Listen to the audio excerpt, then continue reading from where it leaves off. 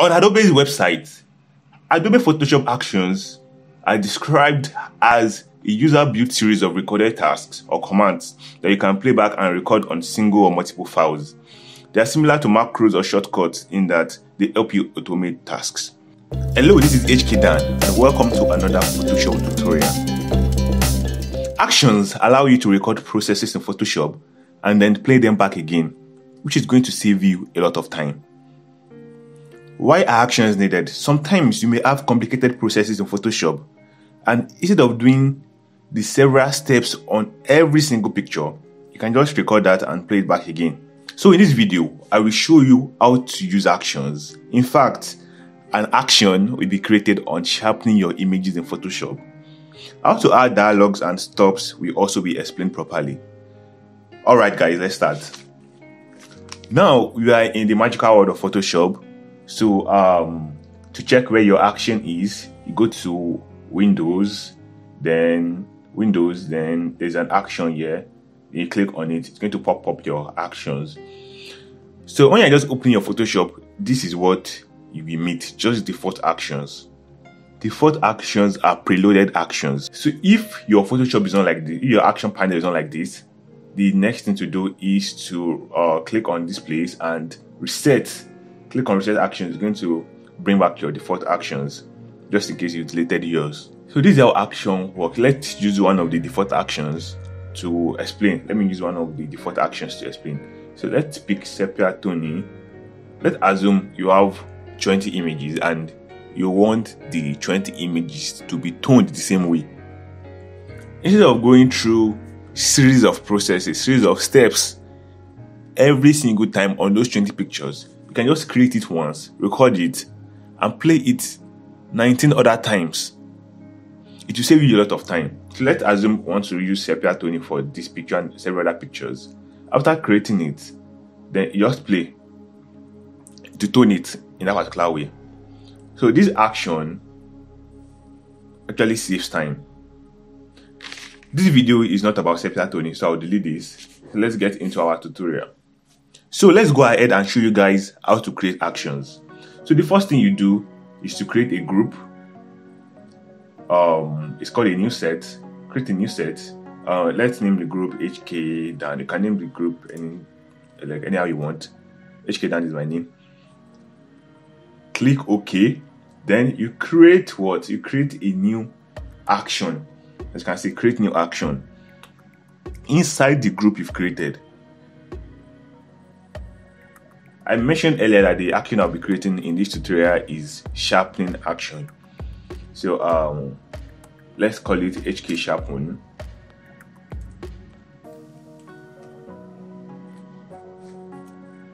Then you can actually set a function key.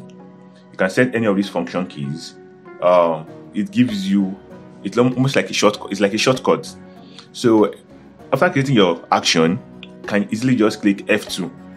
If I set this on F2, you can easily just click F2 and the sharpening action will come up. However, if F2 has been occupied, you can use one of these two, either Shift or Control, to aid the action. However, I won't be using any of these. I won't be creating a function key for my action, but I'll be creating a color for my action. I want my action to be red. This will be very important if your mode is on button mode. I'll also explain that after we've created our action.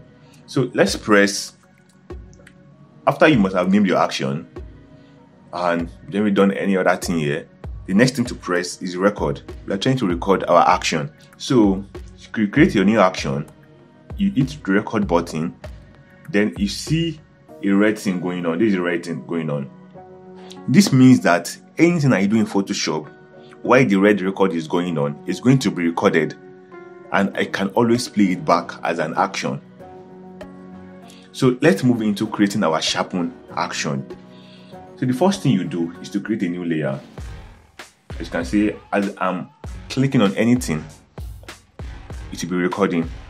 It will be recording over here. So the first thing you do is to create a new layer so that you can merge the layer. So this is how I merge my layers. So you go to image, apply image, then it must be unmerged. let the mode multiply 100%, then press OK. That's matched the layer. And you can see it updated here also. It's recording. That's the meaning. So the next thing you do after merging the layer is to go to your image, adjustment, then desaturate. We are trying to desaturate because we don't want the sharpening to affect the colors. That is the reason why I have to desaturate. So from there, you change your the next thing you do is to convert to smart object. This is how you convert to smart object. You go to layer, you go to smart object, then convert to smart objects. Then after converting to smart object, you have to change your blend mode to overlay. From normal, you go to overlay. After making your blend mode overlay, the next thing you do is to go to filter, order, high pass. Then you pick a radius. Let me zoom in. As you can see, these are picture. Let me make the radius 0 pixels. 0 pixels. So what this means is that as I'm increasing the radius, my image will become more sharpened. So the sharpening intensity will be higher as I'm increasing the radius. That's the meaning.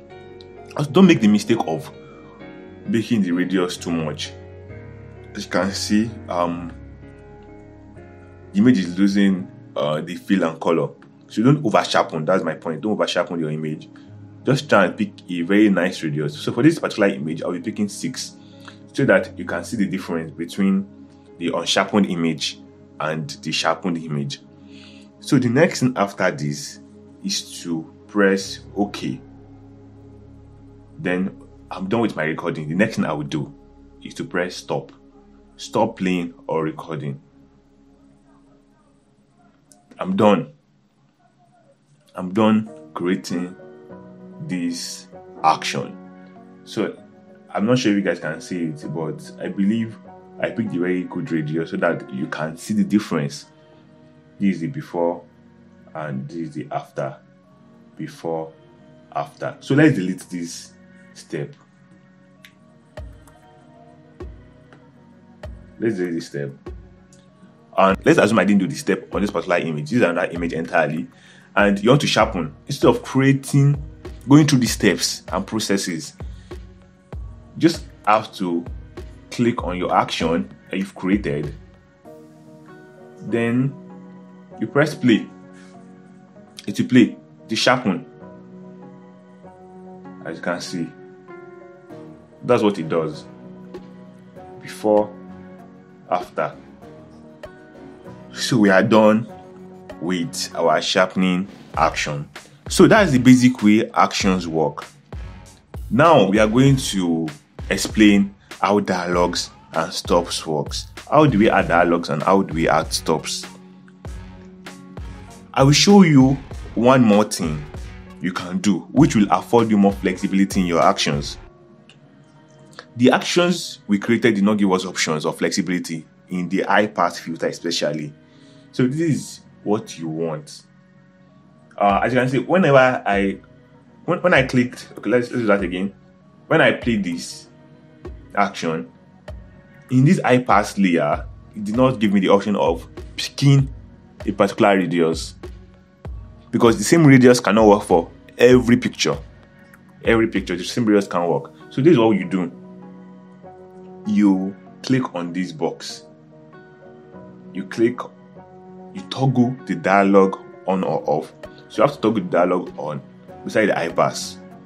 So let me show you the effect it gives.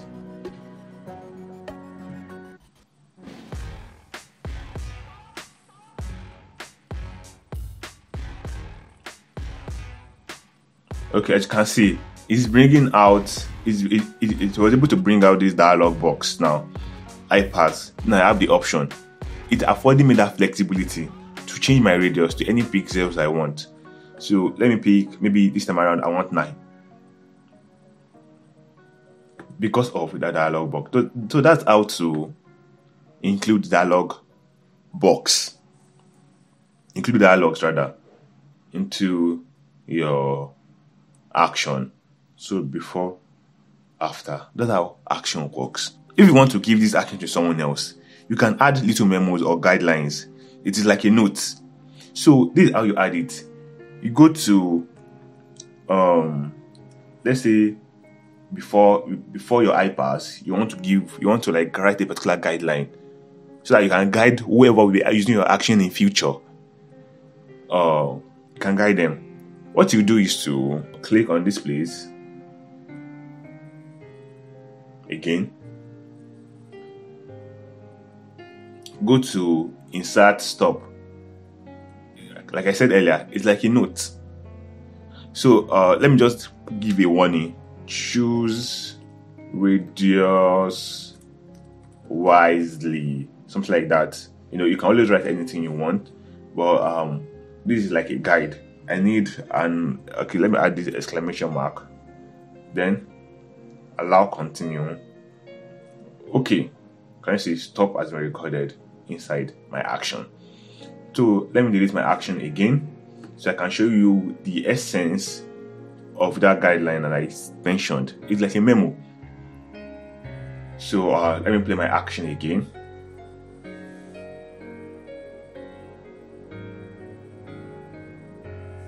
Can you see?